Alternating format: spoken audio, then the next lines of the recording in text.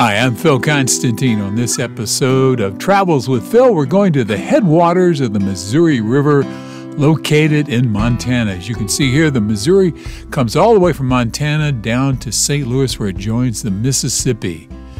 So let's take a look. Starting in Bozeman, Montana, we're going to travel about 30 miles to the northwest and you'll come to the headwaters of the Missouri River or the Missouri River State Park. Right here, Madison to the lower left, Jefferson River to the upper left, and then the Missouri River is where they come together. Travels with Phil continues to the headwaters of the Missouri State Park.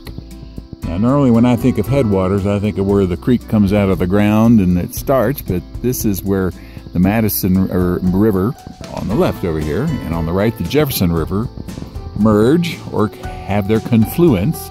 And it's at this point right here that the name becomes Missouri River. So the Missouri River starts right here. That's a Fort Rock area across the road over there. Ling Rock is just around the corner here. That's where there used to be a ferry. And there was a town here called Gallatin at one point. You could be ferried across the river heading toward Virginia City where the gold mines were.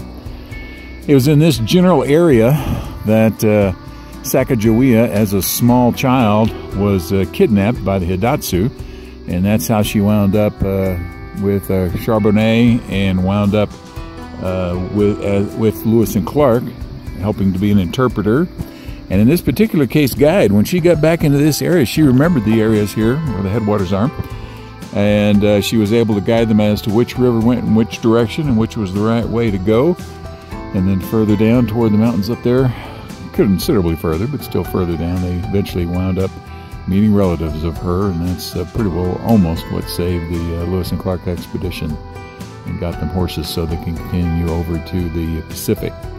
But it's right here, literally right in front of you. This is the start of the Missouri River. Let's move in a little bit closer. We're standing right next to the river here. That's the Missouri over to the right. And as you look here, well, let's actually move over to the left. That's the Madison River coming in from the left. The Jefferson River coming in from the top, just a little bitty inlet there in the middle. And as you can see right here, the actual spot, according to the U.S. Geological Survey, this point is the start of the Missouri River, right there in front of you. It continues east and south until it joins the Mississippi River near St. Louis. And I like this, how you can actually see an actual line where the two rivers merge together due to the force of them. Let me tell you the story of John Colter's run. In 1809, trappers John Colter and John Potts were captured by a band of Blackfeet American Indians. Potts was killed, and Colter was given a chance to survive if he could outrun the Blackfeet. Colter was stripped down to his bare skin and given a short head start. He outran his adversaries for 6 miles until he found a place to hide on the riverbank. Over a week later, he arrived bruised, sunburned, and emaciated at the Fort Raymond trading post. He traveled over 200 miles on foot. Several movies have been based on this event, lots of short stories, and today an annual run is held to remember Colter, without the nudity, of course.